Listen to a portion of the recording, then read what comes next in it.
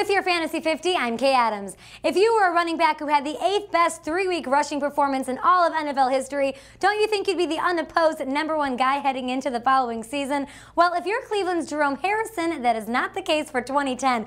After reeling off 561 yards and 5 touchdowns in the final few weeks last year, the Browns proceeded to trade up in the NFL draft to select Montario Hardesty, and now the two are going to duke it out in training camp. It's worth noting that Harrison isn't exactly an imposing player, and there are some concerns about his health this season as well. But of course, the same can be said about Hardesty. Right now, Harrison looks like a solid runner in PPR leagues, and for the most part, he should be the 23rd to 25th runner off the board. Finally, if you have a certain player you'd like to see profiled in an upcoming Fantasy 50, let me know at facebook.com/KAdamsRadio.